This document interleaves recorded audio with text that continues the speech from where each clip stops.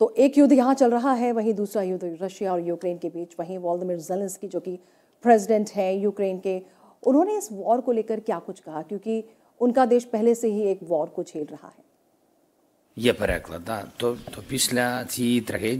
After this tragedy, the Hamas terrorist attack on Israeli civilians, we express our condolences to all the victims. We understand the value of human lives. This is a terrible tragedy.